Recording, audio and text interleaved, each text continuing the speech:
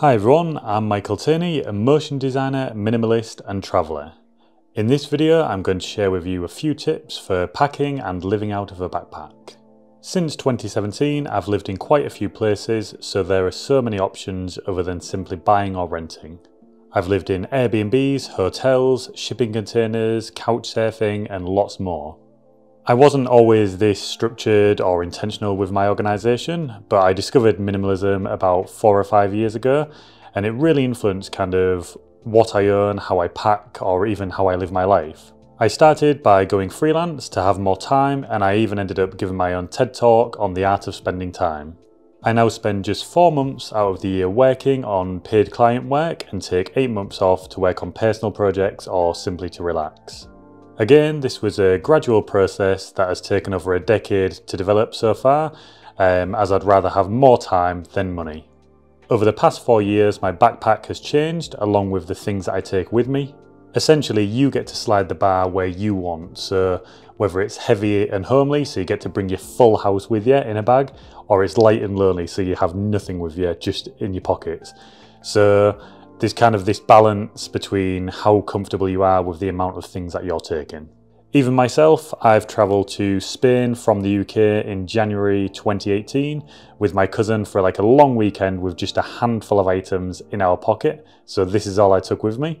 It was quite cold and bad timing not to bring any layers, so I wouldn't do it again in a hurry, but it was a great experience. So I guess it's all about finding the right balance for you personally that you feel comfortable with. So there's no right or wrong here, it's just all down to personal choice. So with that in mind, let's have a brief look at everything that I own now. As always, you can find a full list of everything here in the link below, which will link to my website.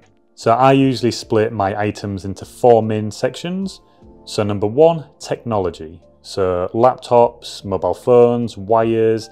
I even have a PlayStation controller, so instead of video calling my dad, I just play a game with him like once or twice a week and just have a catch up while I play on my laptop. So it's quite a lot of space to fit in the backpack, but it's very important to me personally to have that. Number 2, clothing. I've kind of whittled it down over the years. I used to have quite a lot of shirts because I used to work in-house at different design studios, but now I just stick with 4 or 5 white t-shirts. It kind of always fluctuates depending on where you're going, what you're doing, if you've spilt anything down your t-shirt. But this is kind of my main setup. I have 1 smart shirt for TED Talks or videos or if I'm presenting anywhere, or just a simple white t-shirt. So I'm happy to clean these by hand as well, so I don't have to waste a full wash load if it's just a few things I have to wash. So number 3, hygiene. So this is my simple wash bag, so toothbrush, shampoo, beard stuff, as I started growing a beard during lockdown. And over the years I've just started to refine things, so even like toothpaste, now I use toothpaste pills, which are a thing. And finally, number 4, miscellaneous. So things like a passport, pens, notebooks, first aid kit, and possibly one of my favourite things over the past year, these foldable sunglasses, as every time I travel to a new place, my glasses would have a break in my pocket or on my shirt. So over the past 4 years, I've tended to kind of search for very specific items to see if they actually exist and people make them. So that's a quick overview of everything I own now. I've been travelling full-time since 2017, but since January 2020 I've been in the UK as we've had lockdown after lockdown.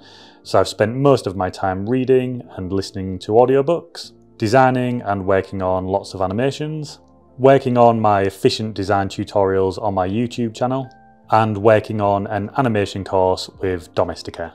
I personally love the process of packing, and now that I've reduced everything into this bag, it helps me feel extremely organised and brings me a lot of happiness. It's almost a therapeutic and calming process for me.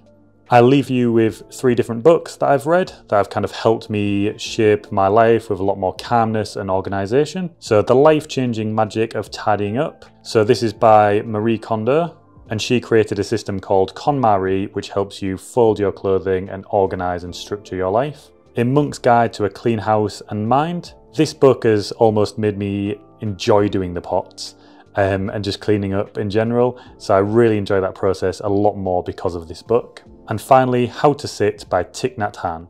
Thich Nhat Hanh is one of my favourite authors for projecting calmness onto the world, and also I think just feeling a lot more relaxed in general when I'm working or travelling or just how I'm living my life. Stay safe, and I hope this video has given you a lot of ideas on how to pack, and hopefully we'll all be travelling again soon. Thanks for watching.